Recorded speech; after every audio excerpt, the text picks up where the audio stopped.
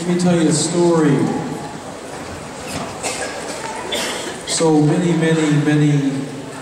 years ago, my very first year serving here at Leadership Lab, I was on staff for Advanced Lab. And the entire Advanced Lab fit in the lobby of Erickson Durham. And we would gather together for the beginning of our lab sessions, and then we would break into our small groups. I think there might have been 5. And we just went to different corners of the space and did our things there. And I had this short kid. He was all right. I mean, he was very friendly, a little odd, but a lot of you are. And we had an awesome group. They just, every opportunity, they just had, they climbed down and shared. We grew together all through the week. It was a wonderful week, and it was a wonderful first week for me to be at Leadership Lab. And so ask me if I've ever seen that kid. Yeah, actually I have. I saw him a few years later when he was coming back, right? And we weren't sure that he would amount to much. At one point he was selling shoes, which is, I mean, it's a fine thing to do, selling shoes. But we all kind of knew that he had some other things that he should be doing besides selling shoes. You know what I'm saying? Selling shoes is good, but you know, maybe there's other things for him. And it turns out he found his way, you know, to seminary and then back to Leadership Lab, and he's had a few roles here, and we thought we'd let him say a few things to us. Do you know what his name is? Ask me what his name is. His name is Ben Berggren.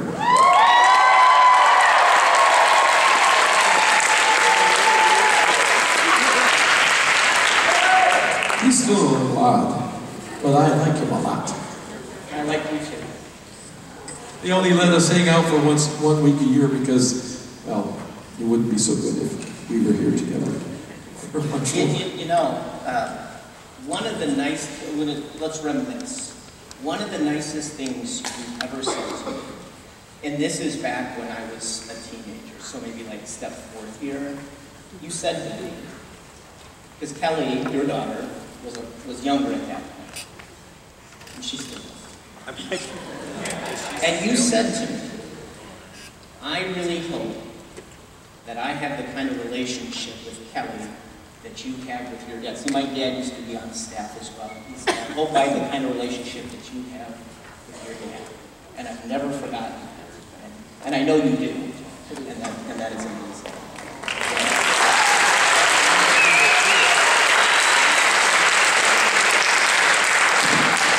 So let me start out with a question for you.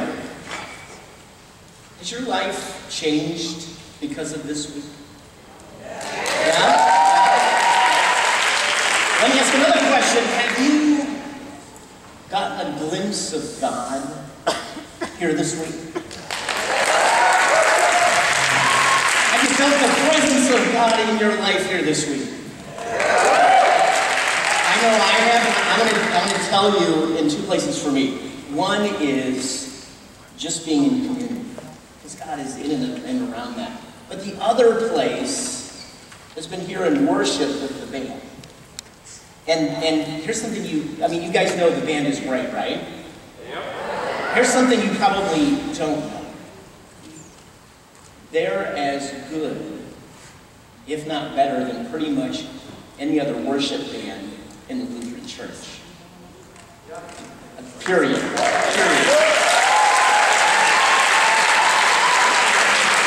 When you get around and you get to hear other groups, pretty much now you're going to be like, oh, Leadership Lab band is better, right? So we're blessed to have them come and be a part of us. Now, that aside, a couple other things. You know, we are streaming online. We've streamed worship all week, and there are people all over watching. And so, just give me a second. Rach, I'll be home tomorrow at 4:30. Don't forget to pick me up, okay? Because I really don't want to have to take a cab home from the airport. So don't mark your calendar, 4:30. I will be home and looking forward to seeing you. So, first that. Well, it's kind of like FaceTime, right? It's like it's one-way FaceTime. And then also, I know for a fact that somebody I went to Leadership Lab with is watching right now, which is kind of cool. And then, I don't know if he's watching, but Pastor Tom Jenkins, if you're watching, we need to get you back to that.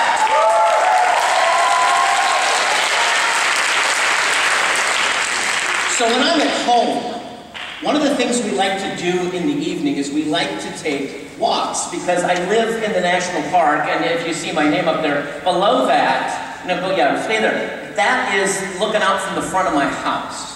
And I love to take walks. What is that? Nothing. Please hold this 9 comments until the end, thank you. And we have this route we like to take, which is a little bit over 2 miles long, and the thing is it's really easy because there's only one hill at the very end back to the house. And when it comes to walking, let's flip over. I prefer the valley route. I took that picture last week in the valley that I like to walk in. Now, we don't want to live in spiritual valleys, but when it comes to hiking, walking in valleys is always easier than walking up the mountains. But last Thursday, Rachel, my wife, she says to me, she says, down by the ocean, the humpback whales are migrating through, so let's change our route. Let's walk down to the beach to see if there are any whales, and then we'll take a different route, which will take us up one of these mountains, not like really a mountain, but they're like mini mountains, and then circle back to the house. And I'm like, whales? Cool, I'm from Illinois, right? Let's go look at whales, right? So we go down there, and no whales. Okay. So we decide to keep taking the route. And this route, you have to climb up and around, and we start walking. It seems okay at first, but you know, like within like 20 feet, I'm getting tired. I like walking in the valley. It's easier. So I'm walking, I start puffing, I start sweating, I'm bending over, and she's like, she looks at me and rolls her eyes, she's like, you want to turn around and walk back? And I'm like, I'm fine. So we keep walking, and I finally figure out that I shouldn't complain so much, so instead I bluff by saying, oh, I want to stop and take a picture of the scenery, because it looks like I really am enjoying it, but it's really my time to rest. And so like every 10 feet, I'm like, I gotta take another picture. And after trucking and sweating, like at this point, I know I'm gonna have to change my clothes when I get home, because like that's how damp I am. But I get about halfway up the hill, and I take this picture.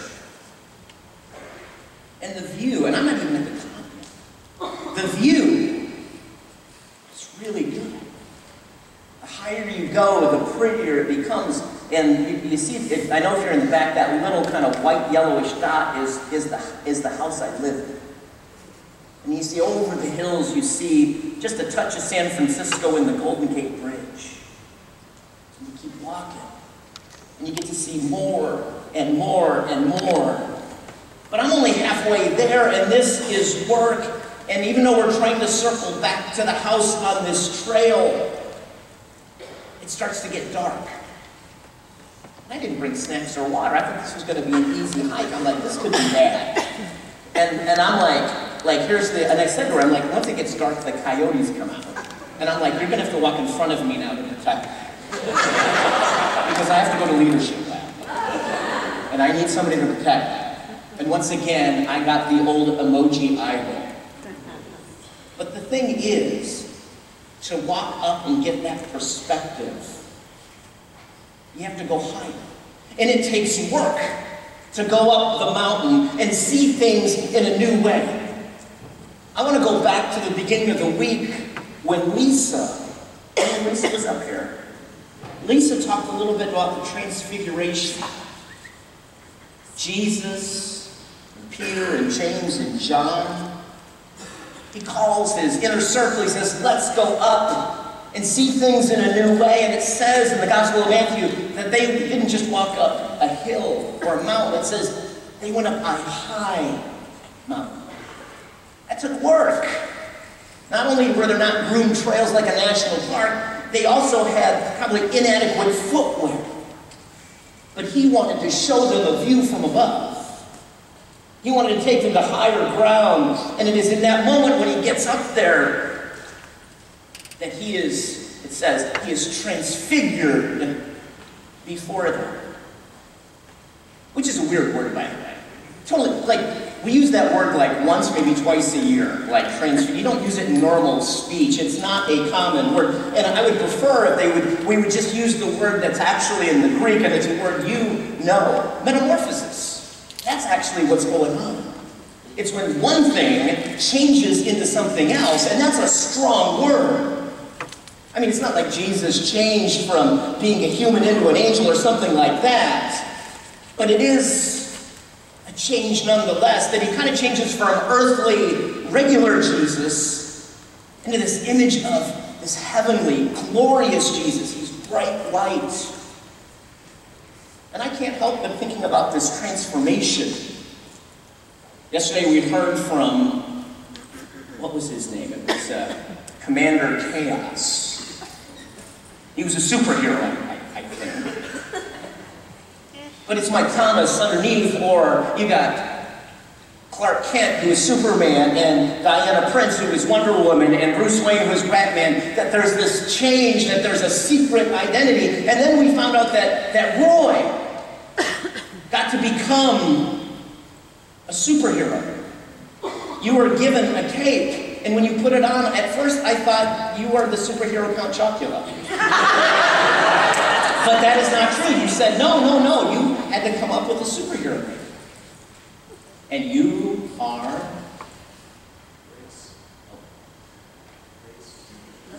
You are a silent man. Grace Guardian.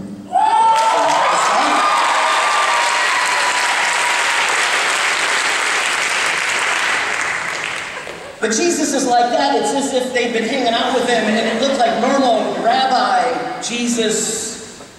But he reveals who he really is. And you want to know why he did it? It wasn't for himself. He wasn't surprised by the transformation. He wasn't surprised from the voice of heaven saying, "This is my son, listen to him." He wasn't surprised by Moses and Elijah showing up. He did it not for himself, but for the disciples who were with him, to prepare them for what was ahead. That mountaintop experience was meant to sustain them when they were going to be in the valley of the shadow of death and on Good Friday, and other times of their life that were less than perfect. He did that so that they would be ready for the harder times of life. And these guys did exactly what we want to do today. When they saw Jesus transfigured, when they saw Moses and Elijah, Peter speaks up and he says, "Hey, Lord, it's really awesome to be here. If you'd like, we'll put up 3 shelters, 3 tents, 3 tabernacles," as if to say, let's just stay here. Right? Isn't that kind of what we're thinking today? Let's just stay here. Let's just make this our permanent location. Right? Amen? That's right. And so they're fully immersed in the moment like we are, and we say, let's forget everything else. We can invite others to come up here and be with us, but let's just stay. There's no more journey. We have found our destination. And that's what we want to do when something good is happening. You just want it to last. You just want to stay. But here's the problem. Even if you could, it wouldn't be the same. Mountaintop experiences, for whatever reason, are always temporary, and they're never very long, and there's a reason for that. God has plans for us down in the valley. The temptation is, let's just stay. Let's keep it to ourselves. Let's keep it special. Let's keep it safe. And after we have an encounter with the Word of God, with God Himself, God says you don't get to hold on to that. God will lead us to places that we wouldn't normally go. And that includes caring for others when they're in the valley of their lives, because there will be times, and we've shared some of those already, that we have valley moments, and we are glad when other people come alongside of us when we're going through it. That's one part of that, is we get the mountaintops so that we can walk in the valley with others. But it's not just those around us that we walk with. There's also another component of this, of being leaders, that we have to speak out when others are being mistreated or hurt. We have to speak out or speak up when other people want to keep people in a valley that they don't want to be in. We have to say, hey, that's not cool. See, and I've watched, and maybe you don't follow it, but I've watched in this past year an increase in the language of hate, and an increase in actionable meanness towards people. So the beginning place is not only to care for people you know, but to speak out when other people are forced to be in a valley against their will. It doesn't make any difference what it is, because as Christians, when Jesus sees someone being oppressed, he always takes the side of those who are stuck in the valley, always. Whether it is a willingness to strip health care from 22 million people because some people believe that health care is a privilege for those who can afford it, we speak up.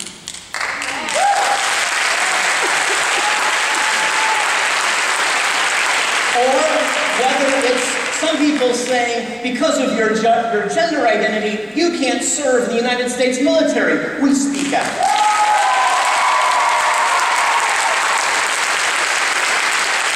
Or when people are emboldened to use violence against the Islamic community and the LGBTQ community, and we hear our leaders tearing them down, we say, enough is enough.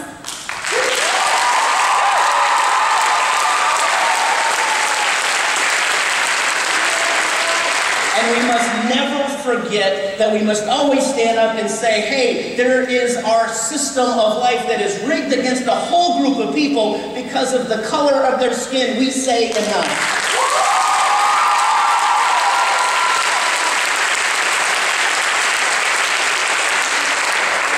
And it is ironic and it is so subtle that white people say, well, it doesn't affect me, so I don't see it. We say, stop talking.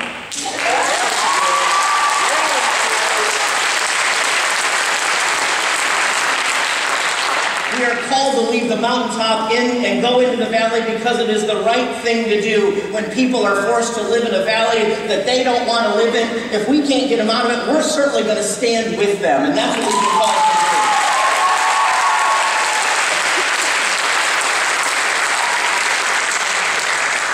do. Speaking out when something is wrong is called protest. And protest can lead to progress, and resistance can lead to resolution.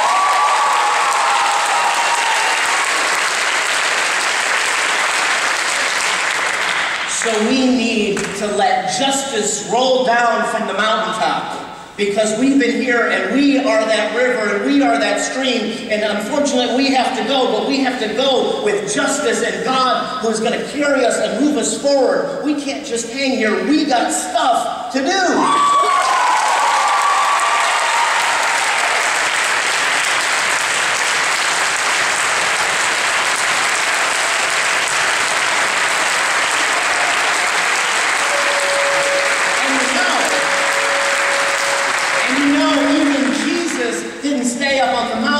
With Peter, James, and John, they go down into the valley and they immediately see someone who is demon-possessed. It's a young man. And the dad is at his wit's end. He's like, I don't know what to do, and I heard that you were up there, so I came to the foot of the mountain. I'm in the valley. Not only spiritually speaking, but literally. And I went to your disciples and said, can you help? And they couldn't do anything about it. So when Jesus comes, this man says, if you can heal him, will you help us? There's work to be done in the valley. And Jesus says, what do you mean, if I can? Are you kidding me? anything is possible for those who believe. And Dad says this. This is what Scripture says. Scripture says, the dad says this, I believe, but help me overcome my unbelief, which is really the fancy Bible way of saying, well, kinda. Do you believe I can do anything? Kinda.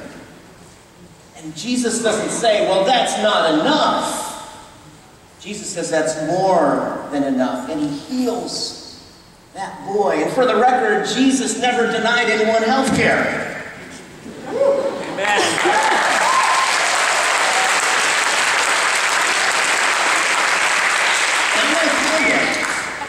You know it, and I know it, that when we leave here, there are going to be times when we feel like we're paddling upstream and we're not making any progress. And it might seem at times that we're always walking up a hill and we never have the winds at our back. But here's the thing, that the death and resurrection of Jesus shows us the extent of God's love and God's presence in our life.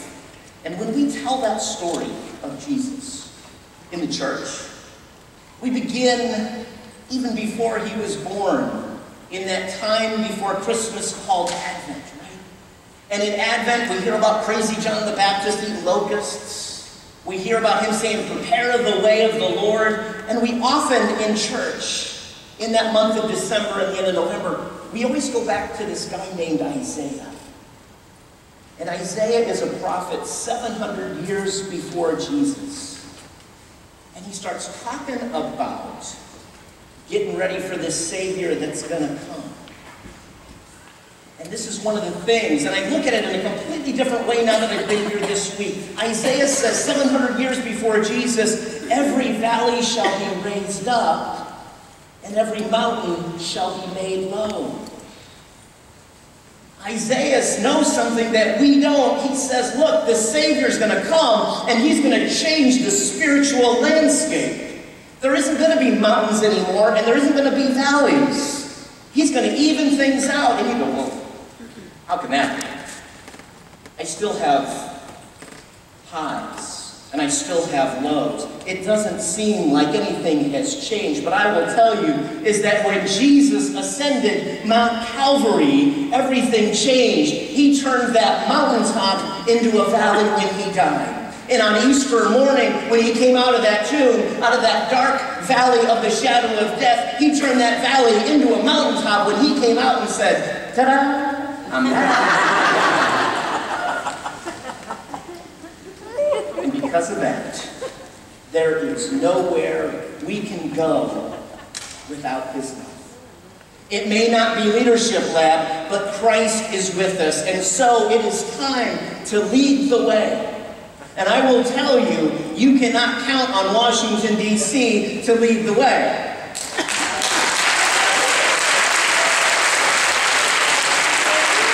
And unfortunately, we can't even trust some church leaders to lead the way, but I trust you to lead the way, and so does Jesus. I trust you.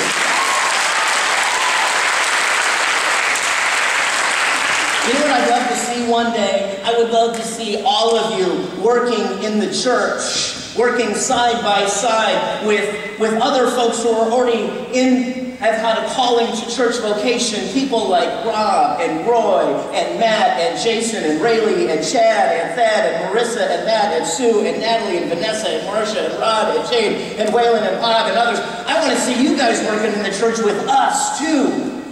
Consider a church vocation. We need you. The world needs you.